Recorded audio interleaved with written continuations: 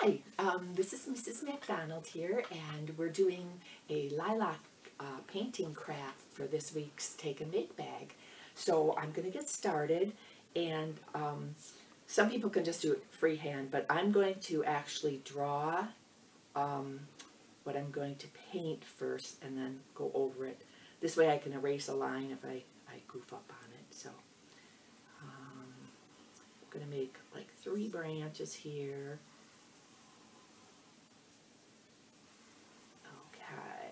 Alright, and now I'm going to take the green paint, which is going to be in your bag, and we also have purple paint for the flower part.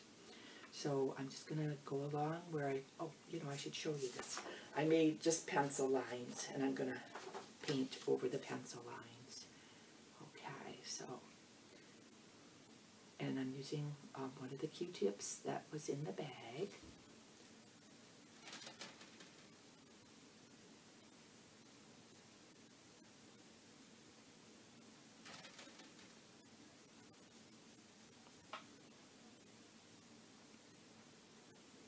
And there'll be a black piece of paper along with the Q-tips and the paint in the bag. So all you need to provide is your talent and a pencil if you want to trace it like I did.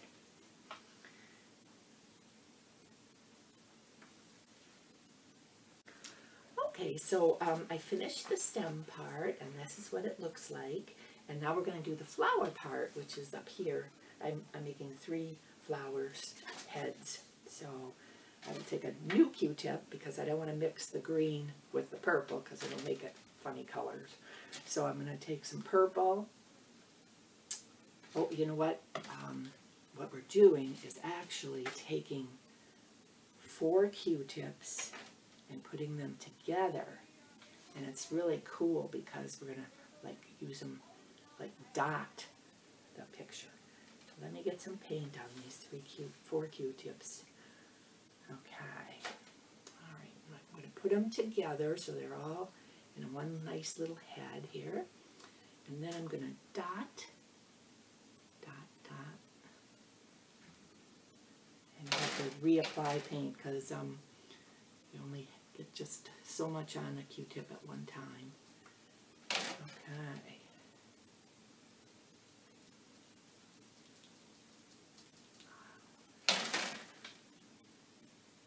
Okay, so this is what it's going to look like when you're done.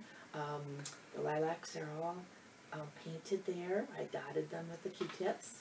And I went back and added a little bit of green stem leaves here. And my lilacs at home are just starting to get their little green leaves. So eventually they'll look like these nice blooms once they are all in bloom. So this is the project for this week, and I hope you come into the library and pick your Take and Make bag up. Okay.